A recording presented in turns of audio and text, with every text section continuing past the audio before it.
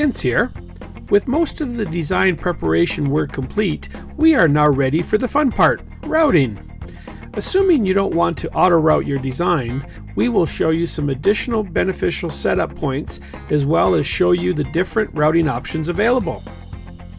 Prior to routing, it may be beneficial to set up a few more features that will ultimately assist in routing. First is to turn off and colorize the power and ground nets. This will greatly help in simplifying the congested view into a more manageable one. Turning off the connection lines, or RATs as they are referred to, is done in the Constraint Manager in the Property section under Net General Properties under the No RAT column. Simply locate the voltages to turn off and set the No RAT property to On. Colorizing the nets is done through the Color dialog using the Nets radio selection. Assuming a power and ground net group has been previously set up, select it using the net group selection in the Type drop-down.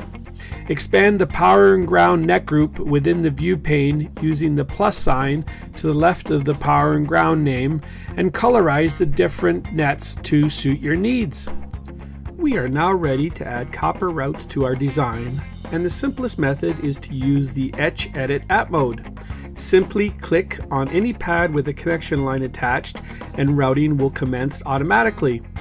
Clicking once on a previously routed track will slide that C-line section.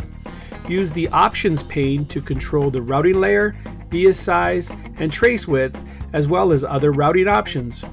Available vias are added to the design using the Constraint Manager Physical tab under the Physical Constraint Set All Layer section.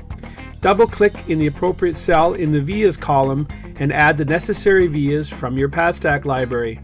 The order they are added here is the order they will appear in the Options pane while you are routing.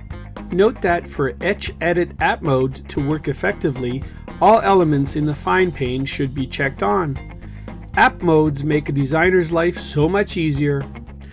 We prefer that designers use the Etch Edit App mode, but if you so desire, you can also manually add C-line sections using the Add Connect command, shortcut F3. Invoke the command and choose any connection line to route. While in Etch Edit App mode, selecting any net that is 1/2 of a differential pair will result in the program automatically selecting both nets and commence routing in diff pair mode. The routing parameters will be based on the settings previously entered in the Constraint Manager.